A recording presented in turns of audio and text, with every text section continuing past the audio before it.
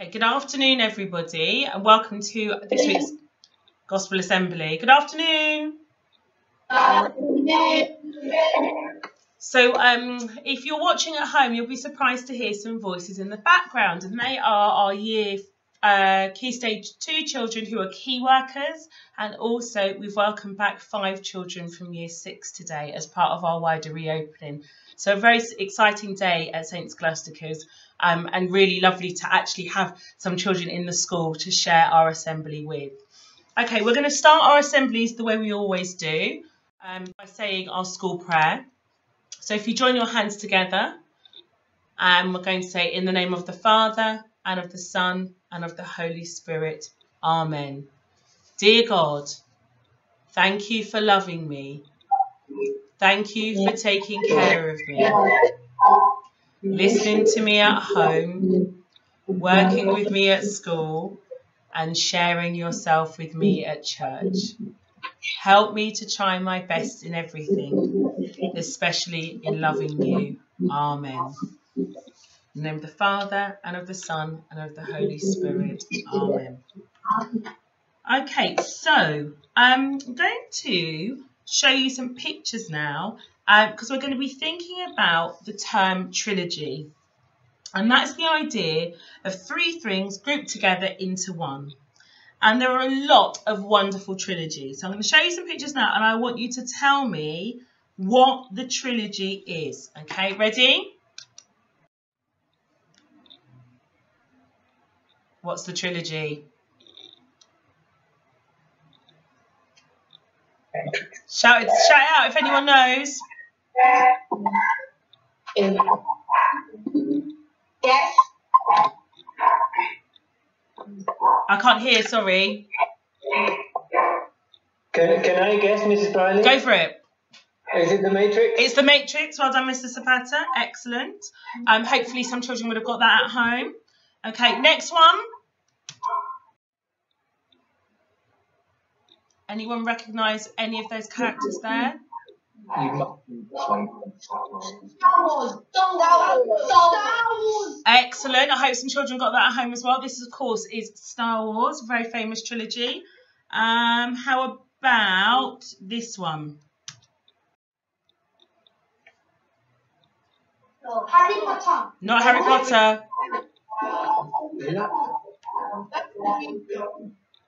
Back to the Future. Excellent. Who was that? Back to the Future. Very good. Okay, one more.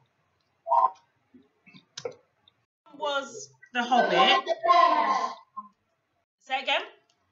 The Lord of the Rings. Well done, Lord of the Rings. Okay, thank you. So that's it now. That's all 3 of them. So this week at church, if you were at Mass, well, none of us were at Mass yesterday, but if you were able to listen to the Gospel, it was all about the most epic trilogy of them all, and that is the...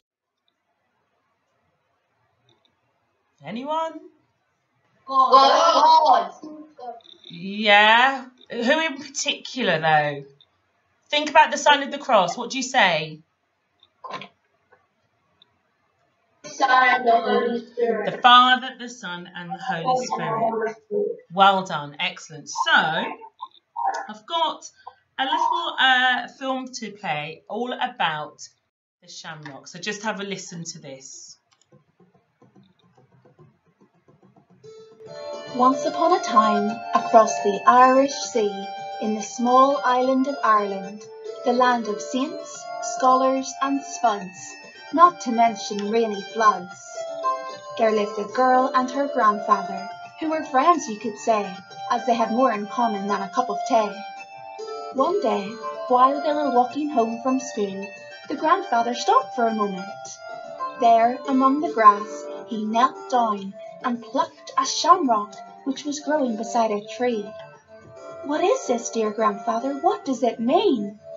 "This is a shamrock leaf, and it helps us greatly with our belief. You see, this one shamrock is made up of 3 leaves. Our God is one, but he is also made up of 3 persons, 1, 2, and 3, like 3 parts and 3 hearts. Here is the heart of the Father, the heart of the Son, and the heart of the Holy Spirit, 3 in 1. "Wow, that's mysterious. Why do you think God has 3 hearts? The little girl asked. To love us all the more, the grandfather broadcast. The little girl skipped home with a smile on her face, and whenever she saw something green in any place, she remembered the shamrock, and it reminded her of God and his triangle of love, and said God became 3 so he could fully know me.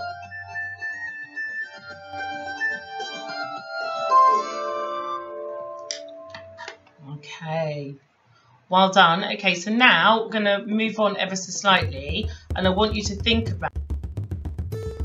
Once upon a time, across the Irish Sea, in the small island of Ireland, the land of saints, scholars and spuds, not to mention rainy floods, there lived a girl and her grandfather, who were friends you could say, as they had more in common than a cup of tea.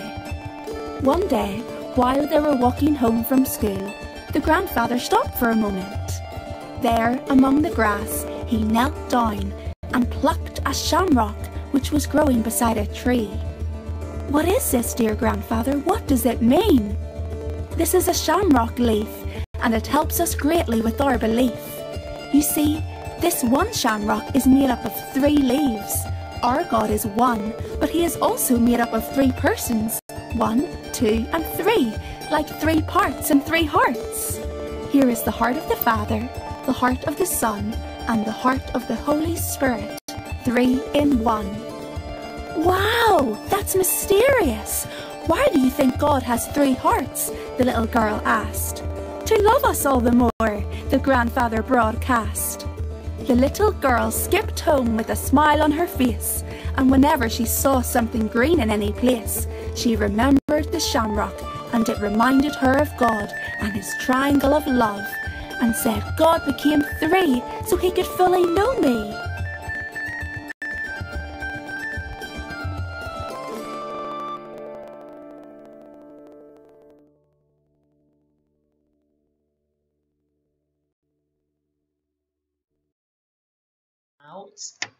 What we were just listening to. So the first question I'm going to ask you is, what was the name of the green leaf that the little girl found? Shamrock. Shamrock, excellent. What do the 3 hearts of the shamrock represent? Brilliant listening. Last one. The granddad told the girl why God was made up of 3 persons. What did he say? Oh, sorry, could a teacher just repeat that? I couldn't quite hear. Because he's 3 people in 1. Yes, possibly. But is that what the granddad said? They have 3 come. Yeah, well, it was something along the lines of, granddad said to love us all the more. And later the little girl said, so God could know me fully. Okay, so when we think about the Trinity, I want us to think back to what the pictures that we looked at in the beginning. And in the Lord of the Rings Trinity, we find Sam and Frodo. They leave their comfortable homes in the Shire and they go on an epic journey to the Mount Doom, to get to Mount Doom, where they must destroy the Ring of Power. And on the way, they overcome many obstacles and foes. And when they finally reach Mount Doom in the 3rd book and film. Now, imagine if the 3rd book or the 3rd film hadn't been made. It had never been produced. Frodo would never have been able to destroy the ring, and the story would be incomplete. So to put it another way, if you imagine a triangle, which of course has 3 sides, if you took one of the sides away, it wouldn't be a triangle any longer. And with the shamrock in the film, if you took away one of the leaves, it wouldn't be a 3-leaf clover anymore. In the same way with God, by his very nature, God is 3, Father, Son, and Holy Spirit. In the Gospel this week, Jesus said, God loved the world so much, he sent his only Son. In the Gospel last week, Jesus said, as God is my Father sent me, so I am sending you the Holy Spirit. Look at the way these arrows, imagine that they are carrying love between the persons of the Trinity. we can see that God the Father loves Jesus, Jesus loves the Holy Spirit, and the Holy Spirit loves God the Father. The Trinity, Father, Son, and Holy Spirit is a community of love. They love one another and they love us very much. We were made in the image of God, which means we were created to love God and love one another.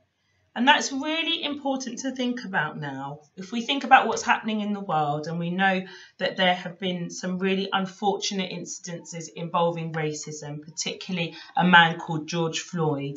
And it's worth remembering that God created us in his own image. We are unique. We are all special. We should all be treated equally. And God reminds us that we are to love one another as he has loved us. So perhaps if you go out for a walk today, or if you're out and about, have a look for a 3-leaf clover, and it will remind yourself that God is the Father, the Son, and the Holy Spirit. Love each other and love us too. We are made in his image to love God and to love people around us. Okay, you've listened beautifully, thank you. So I'm just going to finish now by saying a short prayer. So I want you to join your hands together, bow your heads, and listen as I read. Heavenly Father, thank you for bringing us together today. Currently in the world, there is a lot happening. We have our pandemic, which means our school life has changed. And the recent events in America and across the world remind us there is much to do if we are to follow your example of loving each other as you love us. Remind us that we have the Holy Spirit as our guider and our help. And encourage us to be more like you in the things that we do and the words that we say. And we ask you to look over our school community now, wherever we are, and remind us that we are one family, we belong together, and soon all of this will pass and we'll be back together soon. We make this prayer through Christ our Lord. Amen. In the name of the Father, and of the Son, and of the Holy Spirit. Amen.